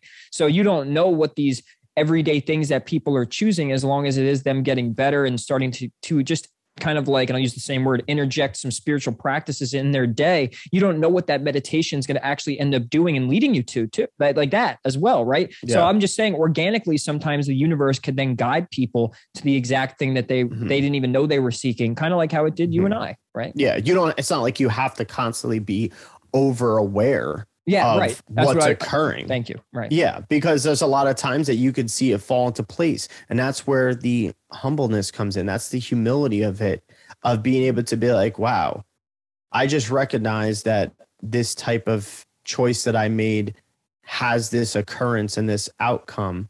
Maybe you don't even see the outcome right away, but it's this type of occurrence. And I'm sharing that with the cosmic intelligence. And I'm sharing that satisfaction with the self first, not needing or depending on sharing the satisfaction with somebody else necessarily all the time. You're satisfying yourself, and it's longer lasting than being praised or pat on the back constantly. You know what I'm saying? Like, so another thing is like, if you think that you can control things, then what you want to control ends up controlling you, because that's how much awareness and attention you are giving to the thing that you're trying to control, rather than trying to become responsible, having more so of the attention on your responsibility with the thing that you feel is in control or that you want to control. You know what I'm saying? Like, not trying to necessarily control it, but understand you have a responsibility when it comes to the matters and the facts of what it has to do in your life, you know? And through these processes, that's the thing. Through these processes, we have to understand that we're having like constant build-ups of like, you know, like you're working out, you're building up your muscles, but you also have the tearing of spiritual ligaments as well. And then you're going to have times of running low, you know, having these lactative muscle memories sometimes, and then stronger memories as well. You're developing the spiritual body, the etheric body, with new scopes of practice, rather than just trying to find always some sort of physical material thing in order to accomplish that. You're seeing the energetic signatures through the rituals, seeing how they actually work, and in their frequencies as well. You're also seeing, when you go into those lower states, you're seeing the density that comes about, how you're going into more of the carbon dense state. When things start to slow down, feel more confined and more structured, that's more of a sign to break out of them as well. You know, and when you start to break out of them and you start to feel the boundless more energy, that's your gauge and your meter of being like, okay, this is a more direct connection to divinity and more connection to source, but not holding on to that in an egoic sense, I guess you could say. Well said. And I think too, then if there's certain people that they are a little less interested in that state, then that's when I say, look at the mental process, look at the physical processes of these things. And you don't know where that stuff's going to lead you. If someone wants to start out looking at 9/11 and conspiracies, you don't know where they're going to end up in 5 years. Maybe they need to take that journey organically then to wake up to realize these things, or you develop the faculties, I guess is what I'm saying, of using those, developing the faculties of thinking itself, going through the disappointments of, the conspiracy and my religion and the government, and like experiencing this organic disappointment and frustration to the point where it pushes that person into the 40 days and 40 nights into the desert, allegorically speaking, of Jesus, which basically you're just confused. Right? You're just in the desert. You're confused. I have no sustenance. I have no spiritual sustenance. Nothing's feeding me anymore. I remember when I was in my 40 days and 40 nights, it was right after Hurricane Sandy. And because of that pain and that lack of nourishment spiritually, it then pushed me to seek. But if there's people out there that don't see your gematria and they don't see the astrology and you don't know where they're at. So it's also making the point to say, if you are waking up or you are having these realizations, do not worry about waking others up first. Do not worry about trying to push things on other people. Don't worry about explaining shit to the priest down at your church. Don't worry about explaining things to mom and dad. Don't worry about it's if you've fallen into the frequency, if you've started waking up, if you're in the desert trying to get out of it, do not seek out, seek within. Right. I mean, it goes back to, I've heard Bill say it 100 million times, Bill Donahue. So, the kingdom is within. Seek within the kingdom of heaven. So that's where you're going to find it. And look, and people hear these words and they're key words and they go, oh, they cringe and they think of the guy with the beard and the guy in sandals and the cross.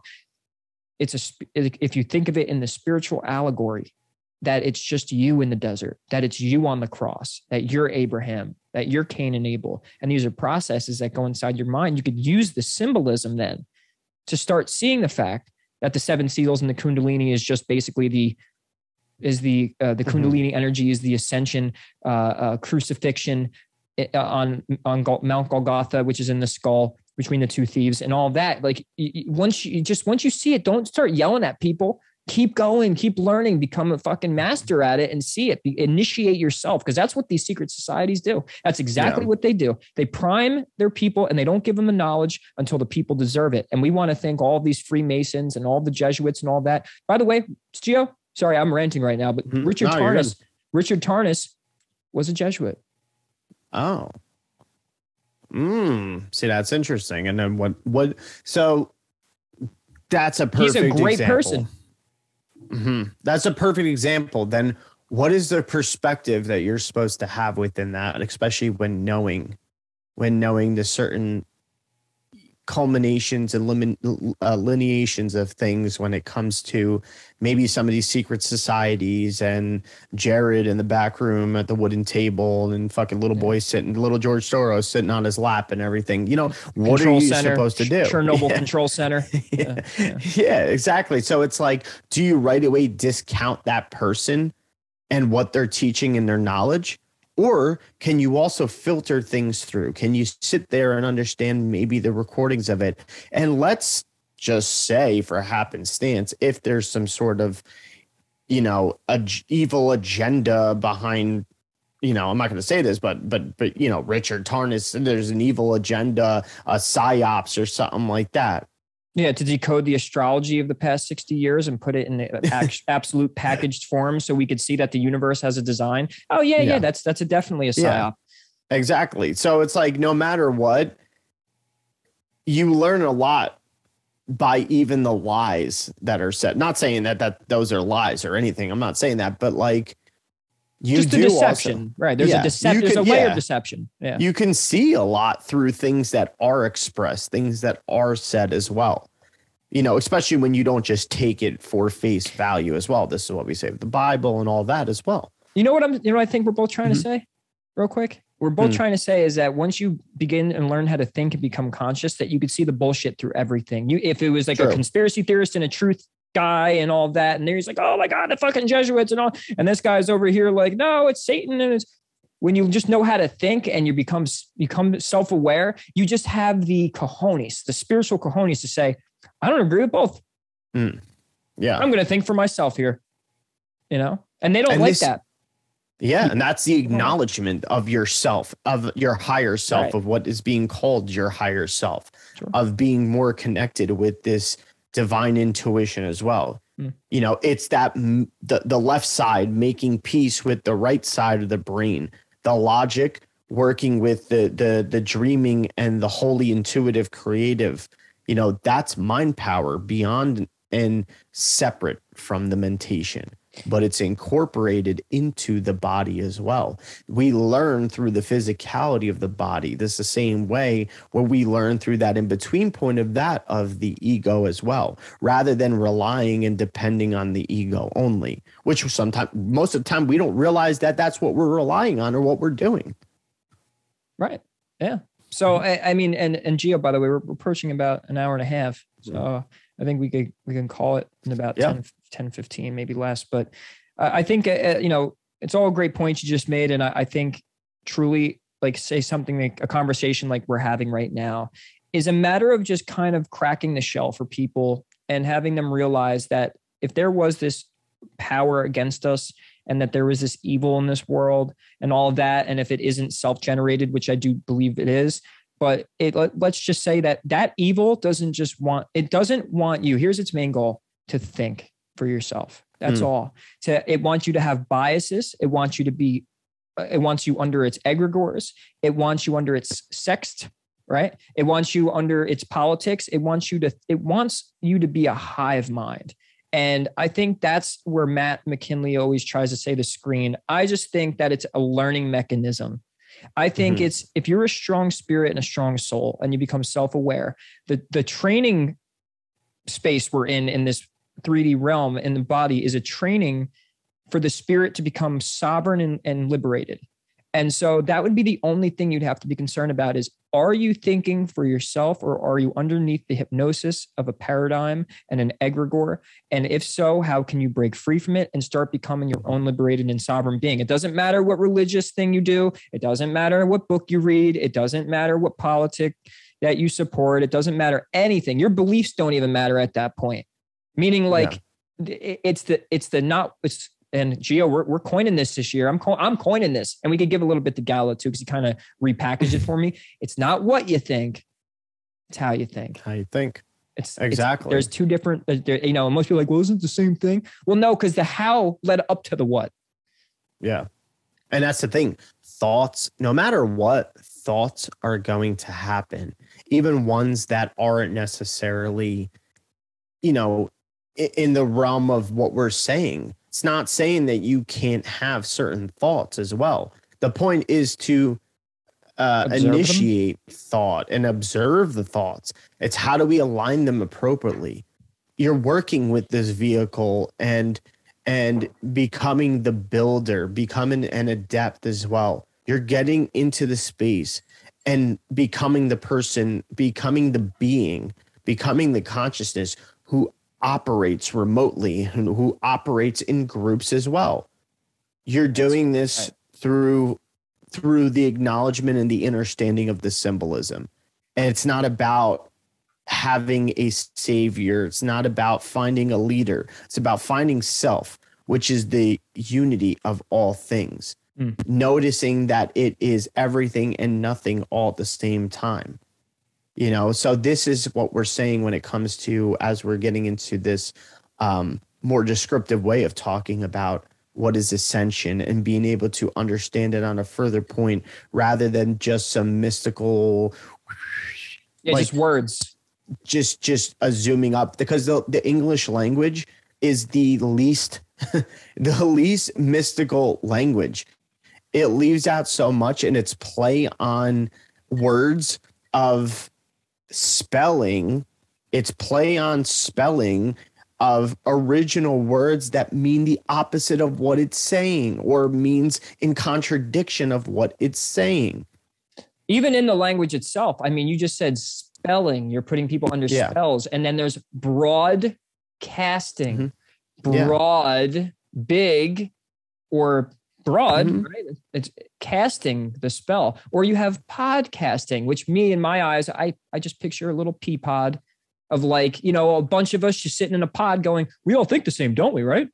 That's podcast in a way. Right. I mean, obviously I'm just joking around, but right. And that's, so the English language is, not mystical.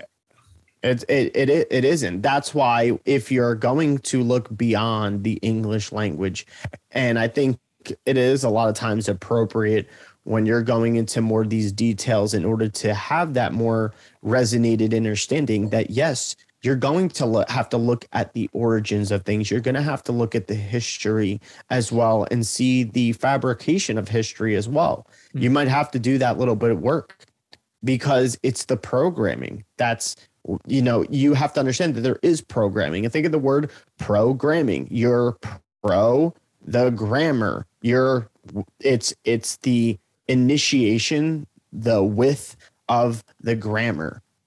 Yeah. And a lot of it is showing it right there. It's with the grammar. It's within the language. So if you can go back and recede and see the languages in that sort of way, and also understand the interconnectedness of the etymology, through ancient Sumerian culture, and seeing the migration of into the more of the Mediterranean and the Phoenicians and the bloodlines as well. If you're going to look at the bloodlines and you're going to look at these things and even look at potentials of DNA mixing or DNA fabrication or extraterrestrial type beings, whatever you want to call it as well, we have to see that no matter what is the instilled language? What is the instilled grammar? What is it trying to say? The same thing with the word backwards. It's backwards. It's the back of the words. It's the things that are either initiating something that's opposite. That's the English language, is to almost confuse and throw off track, and sure, once again, it could be the creeps in the back room over time, how they've done Jared this could thing, be working double time. Yeah, he's fucking shoving a hoagie and Italian sub right down his freaking throat. Hole number 13, extra mayo, both sides, and if you don't, I want my money back. That's right. Yeah, Jared might be working overtime. Yep. They got good Danish. Dude, one of these days, everyone will understand. I mean, I'm pretty sure, especially with Matt following us, I feel like a lot of his listeners will end up coming here and vice versa. But if you don't know Matt McKinley, Quantum Conscience, all this shit with the rubber ducky and the Jared in the back room. And I mean, that's where we got the belief system the speculative system of seeing things like, is it really the creeps, the guys in the suits and the George Soros and the people in the back room, and they're making calls and they're arranging this shit and they're also setting up the gematria and all that? Or is there a deeper layer, which, by the way, check out Decode Your Reality with Logan Jason, who does this work where he says, no, it's bigger. It's like the matrix itself is using us. We're the puppets and all of that, which I would still actually disagree with him there, because he was calling the sun the devil. And he was saying that we're puppets to the reality and we're doing what it wants. When yet, why can't it be simple as it's a spiritual journey? You're here to learn in this school, and this thing, everything that's happening is a mechanism, and we all just don't understand it fully yet, to the enlightenment and ascension of a spiritual being. And that's only a theory. I won't even say, it is it. It's the reality. They're using us. This is barium. I don't want to say like I sound like Joe Pesci, but dude, I almost sounded like him. Check out Decode Your Reality. That was close. Not Joe Pesci. Yeah. Logan Jason Logan. Why is his name? If you pray to Joe Pesci, then two goals for you. But we appreciate these guys, and they've helped us see beyond these other things. And guess what? They're not spiritual channels. They're not. They're not conspiracy either, but they're truth channels, right? And they helped us see beyond the veil of just thinking differently and seeing in that, like, because we were already studying astrology and spirituality and stuff and religions. We're like, wow, they're saying shit that this fucking Tibetan Buddhist book says, but he's just calling it this. And he's realizing that's amazing. He realizes that something's there that's in a religious text. It's shit that he doesn't even fucking know about, which is awesome because you're saying, wow, people are really waking up. Like the Akasha is opening up. It just happens to be through English, which is basically retard language. That's basically it. I mean, it's not that great. It's not. I mean, it has its moments. And when I say retard, I mean, it has slowed down our learning, just in case anyone gets offended. But it has regressed, right? That'd be the word, or regressed our spiritual evolution in a way, because you are hypnotized. You are only the language you know. Think about that. Yeah, everyone let that one sink in. That's more profound than you think. Think about it. Say it one more time. You are only the language you know. Exactly. The words and the sentences and those thoughts are the only things you are. So your language creates you, and it creates your world. Yeah. So that's where it's like, if you can learn to see all patterns and images and symbolism in a way as from a standpoint of being a language, these are all the culminations that we, once again, like I said, it's that condensing and the breaking down and the collapsing in through the prism of the mind into what we can see is helping us facilitate this ascension. you'll understand and go and looking through the teachings of what Christ consciousness and the physiology of ascension, that only helps you more so become adept with it and be able to spring it more into an action of going into that internal physical space as well, so that you can help facilitate it. And then on the external, you also can look at the cosmological events and see how those shiftings and those parallels of the ages are a cosmic download of bringing it all together and seeing the essence of what the collective may be in. And all through that, you're learning the languages. You're learning the faces of sound and vibration and the frequencies, coming attuned with your own frequency and knowing how to match your frequency with what type of frame you want to be on. And this is where the true activation comes from. Yeah, and archetypal too. Don't forget that. Yeah, exactly. This is how we start to begin to regulate those things, Yeah, we're going to use those symbols and archetypes and vibrations and sounds, and you're using it to become more aware. And if you're worried, like, look, you don't have to go learn, if you missed the point before, you don't have to go learn Portuguese and study etymology in 16 languages. The beauty of this ancient knowledge and the religious stuff is that there's this universal imagery that comes with symbolism and these stories. And that's what was so profound about these ancient stories, that if you understand the parables and the allegory, that those are like in mysticism and esoteric readings, when you hear the Father, you're going to always think the higher mind. So like that's a way to interpret it. Now, of course, there's different interpretations. I get that, but more so is when you see the parallel in all the like from Krishna to Buddha to Jesus to Dionysus and all that, and you have all these guys who have the same story. When you see a story being repeated over and over and over again, that's and it doesn't make any sense to you too. By the way, that's God saying, "Hey, whoa, like stay right there. There's something there for you to learn." If it doesn't hit your common sense the right way, that means it has a deeper truth to it. And when it's repeated over thousands of years in different cultures from all around the world, there's something there. And so, and then obviously it's repeating because there's a truth built within.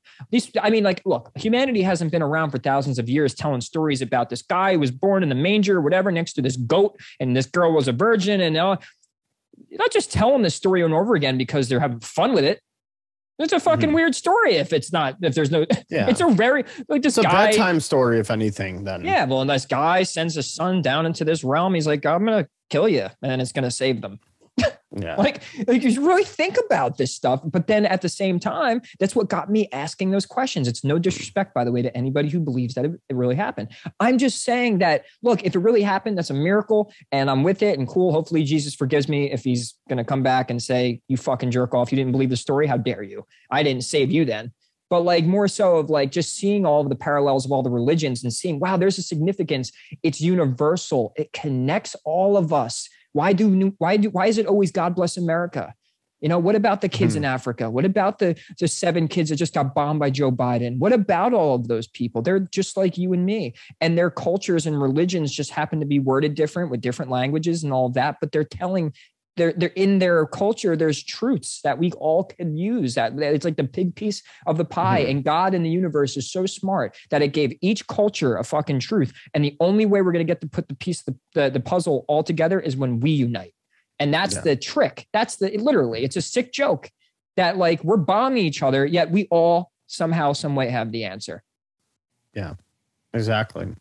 And I want to leave it off with what you're saying too, even just part of the reference that you just made as an example of being able to see the Maya and understand the language behind the Maya through maybe some of the things that we see as current events or whatever and stuff. And especially if you understand and see the more alchemical, holistic, hermetic side of astrology as well too, in correlation with this, it's like when we take a look at nations or societies and how they lived. You're looking at their history and the conditions of the nations, especially in ancient times, seeing the attention, the wanting, the power grappling, and all the series of events that fall with it. And you're looking also how these bodies have fell and how they have decayed. And you're seeing also what had brought about the unities and what has fell and what has lasted. That's your learning and doing the yoga. Yoga is the union, once again. And through that, we're reflecting on the differentiating conditions that they are in, or were in, or like I said, or currently in. So who at that time was seeking the knowledge and the purpose? The masters were seeking the knowledge at the time. They had the connection to the knowledge and what was kept as well. And we see that through a lot of the depictions of Ra and Ramsey and all that, and the self-glorification, the violence of conversion with the Inquisitions, martyrs, those who were demonized as well. And that's where we look that without those things, even if we're looking at Adam, right? We look at Adam. And if Adam was not with consciousness, if there was no consciousness at Adam, if the first physical body was in existence and was to die, there would be no more of anything. Anything, right? If there was no consciousness of the physical body. Therefore, that's how we know that life is eternal. You know? Man, the anatomy. And right? yeah, exactly. And this is the thing. It's the shielding from the reproductions by preparations, by knowing the choices you make and the thoughts you choose to think, having that type of awareness to do that. That's, if anything, if there's control, that's the control. You know what I'm saying?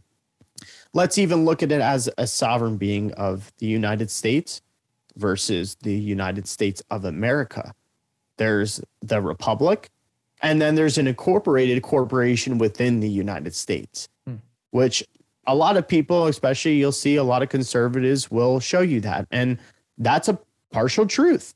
And we all know that that's nothing that's really hidden. People go with that and run with it in a different direction.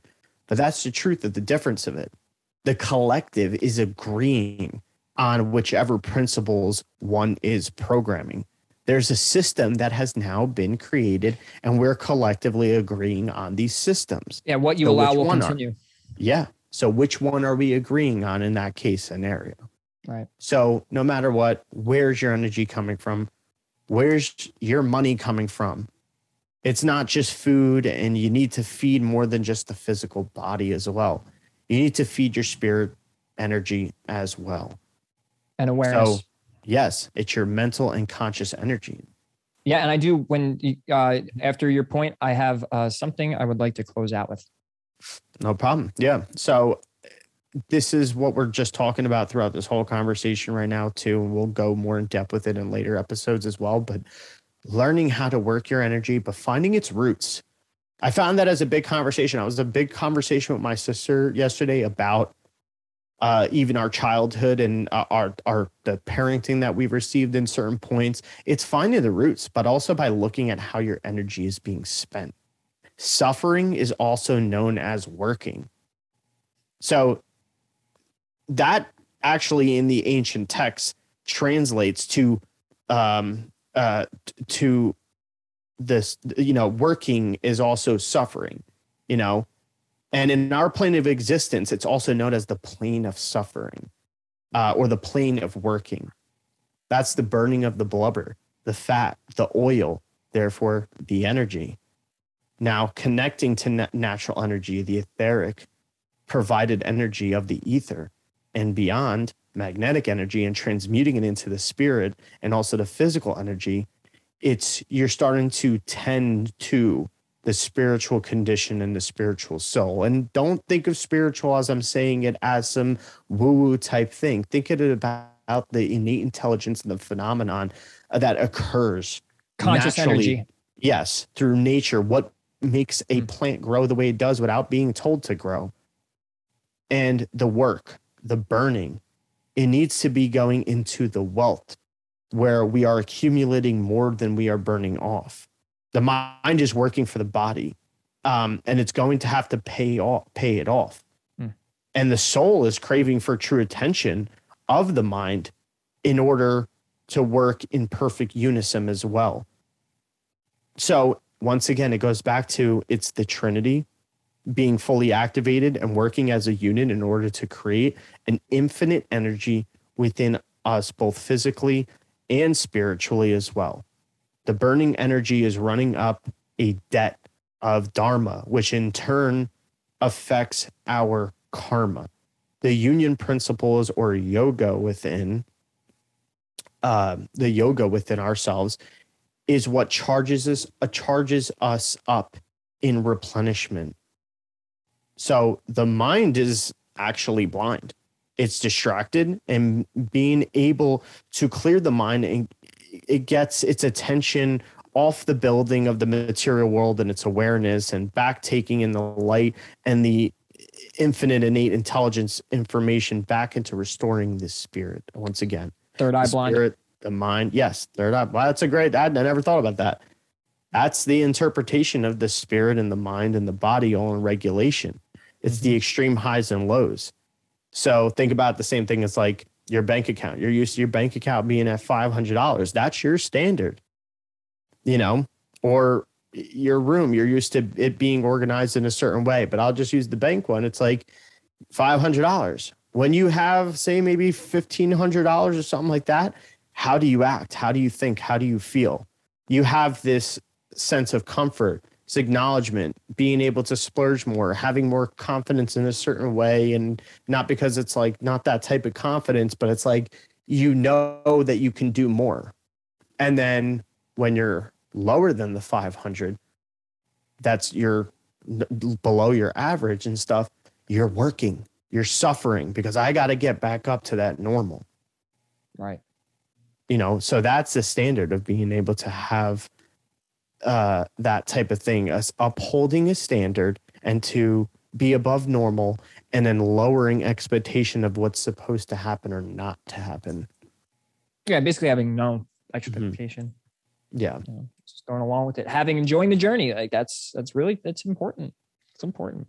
Get the idea of floating up in the sky, shooting up like a rocket ship. What about the people in their cars? I think I said that before, right? They gonna smack up against the fucking. It would kind of be funny. Then they show that in Left Behind, where all of a sudden it's just cars were like, and they just disappear. Or that, right? Like, and what about the people that stayed? They got it done. Well, I guess, right. If you stay, you deserve it. But yeah, no, that's definitely something that we all have to just constantly become just more aware of. And you don't have to be perfect. This isn't about perfection. You seek perfection, but in a way, that's also a play on like perfection. I think just comes more with awareness. That's all. And then also being honest and being persistent in that honesty and awareness of, I'm going to keep doing this work now that, and a lot of people, maybe they get half in the bag when it comes to studying this stuff, and then they get scared or lazy and they run. Yeah. Just give in. Like, you know what? I'm just going to go back to my normal shit because it's just too much to handle. And that's my point, where there's no right or wrong here. I mean, I think we're at a juncture, by the way, with this age of Aquarius and everything speeding up and coming into a spiritual singularity and all. I think this is a great opportunity for your soul to exceed and excel at a high rate. And that's what I think the interpretation of this age shifting, like the importance of it. If you were to ask me, it's like, why should I care about the age changing? Well, whatever you do spiritually right now is basically it's going to be heightened and it's going to speed up. So if you wanted to live a better life and whatever, like if you just take care of your bullshit now, according to, at least what I've come up with so far, age of Aquarians coming in saying, hey, look, it's going to hurt for a little while, but if you deal with the pain now, it's like kind of going to the gym. It's like, look, if you go and deal with your weaknesses and you deal with whatever, and you just keep going in the gym and push it and through and persistent and all of that, you get health. Right. So there's this spiritual health thing that's going on. And right now we're in the spiritual gym. Yeah. Because the mind easily wants to go into what it knows. And as soon as you start challenging that, that's where the resistance and the friction comes from. But that's the beauty of it, is the learning, the internal knowing and the gnosis of gaining the wisdom, and the only way you're going to do that is by continuation of it. And the practice of it, even when the mind wants to give up in that sort of way, that's where the dictation of the spiritual body needs to come in. Whether you're spiritual or not, that's where you have to have the buildup of knowing that you are not just the physical self. Right. I have this little passage I want to read. Anything else you'd like to kind of throw in here before I leave us off with a nice little Tibetan Buddhism excerpt? Nope. Nothing? That's it. All right. Well, maybe we can reflect on this and then we'll call it a day. But okay, so I have a book called the Bardo Guidebook, right? The Bardo Guidebook. And thanks to Matt McKinley again to having a entertaining and enlightening video on this. I ended up going to find books about it. So, I mean, it's right now it's irrelevant of what the Bardos is, and eventually maybe we'll go into that. But here we go. Here's a little passage I found to be very, very relevant to what we had talked about today. Having received empowerments and instructions from various masters, we may like to keep count and list our credentials. But just to think I have received such and such, just to have the superficial confidence of having obtained a transmission does not by itself bring liberation. The only reason for receiving teachings is to liberate our being. The ripening empowerments and liberating oral instructions should free our state of mind in the sense that disturbing emotions should diminish and the qualities of wisdom should increase. Take that as your infallible guideline. Our disturbing emotions do not diminish by collecting notes of the different titles of teachings and the empowerments that we've received, while neglecting to put these instructions and transmissions into practice. Liberation here means the abandonment of conceptual thinking, the collapse of deluded fixation. If we do not succeed in this, we are like tea poured into a cracked cup. After a short time, it leaks out. We must carefully investigate for ourselves the defects and suffering associated with ego clinging and the grasping tendency of our mind. No one else can do it for us. No matter what practice we apply, some signs should occur. In the context of ground path and fruition, on the path signs should manifest as a result of practice. After progressing on the path, the result of fruition should be obtained. Not a bad passage to fall upon. You know what I mean? You know, I just grabbed this book and I'm like, man, I do this thing, by the way, where I'm just going to pick this page. And that's what I just fell on. Wow. It's things like that we can help and reflect on and start to resonate with in that way and see the deeper meaning rather than just hitting us from some inspirational, which is okay. It's good to be inspired. Of course, that drives the vehicle as well. But how do we put it? That's what I'm saying by the English language is just so limited. But to have that type of chi flow through you through just the resonance of something said like that. And I'm going to share for everyone here before we log off, just so if you want to screen share this or screenshot it or whatever, but it's page 75 of the Bardo Guidebook. And this is what I just read. And it's incredible. And I love the fact that it's kind of like, hey, like this is liberation. It's getting out of your own beliefs. It's getting out of your own ideas and allowing yourself to practice these things to see what works. It's to do, it's to take action. Karma means doing, right? So anybody out there who wants to grab this book, I mean, eventually I think on when we have a website or when there's source links and all of that, I want to put out a lot of the books and at least the PDFs of my favorite excerpts into one packaged file for a lot of people that maybe things I found mostly important. Gio, if you want to also do that with me or do your own, we will both do that and share a lot of the files that we have because we have tons of stuff. Yeah. And I mean, it's like, you know, this is what you get when you get two mercurial guys who are just interested in everything. And I haven't stopped collecting books now for 3-4 years. And I mean, probably longer, and I wouldn't turn back. So yeah. And in those books, that's what you find. As long as you seek, you shall find. Right. Exactly. There's so much shit to share too. Oh, I know. I think that confuses a lot of us. Right? A lot of the times Gio and I have, it's like there's so much that it's like, man, where do we even? I want to talk about this, but then I want to talk about astrology, and then I want to talk about spirituality, but then I want to talk about politics. I want to talk about how stupid people are. I want to talk about how beautiful people are. Oh God damn, I don't know what to, and it's not easy to do. And that's why as we go, we make claims. Hey guys, we're going to have videos. We are. But it's just it's with two guys that are about 1,000 miles away from each other. And then we're still learning as we're going. There's so much to grasp. Yeah. There's so much to do. And eventually we'll get around to all of it. And I'm sure in the next few years, there's going to be big things that happen to Gio and I when it comes to this truth stuff and all that. So, and our platforms, and we're looking forward to it, but just know, and please be patient, but I promise you, if you ride along, if you take the ride with us, you're not going to regret it. Yeah, exactly. We're going to cover those areas and also go into them deeper to become more adept with some of the more detailed teachings and stuff. So, yeah, it's going to be a big thing. And once again, make sure to hit that like button, subscribe, email, that shit, everything you can to get a hold of us, in touch with us. If you want to talk with us, we're here for you. Hit up the comments. Yeah, hit up the comments. Let's hear your thoughts. Let's hear what you got to say, and maybe there's something that we could touch up on that maybe gets us intrigued. That's our motto. That's our mission, is to intrigue the mind and intrigue and activate something that's going to come from a natural point. So you guys can do that as well for us.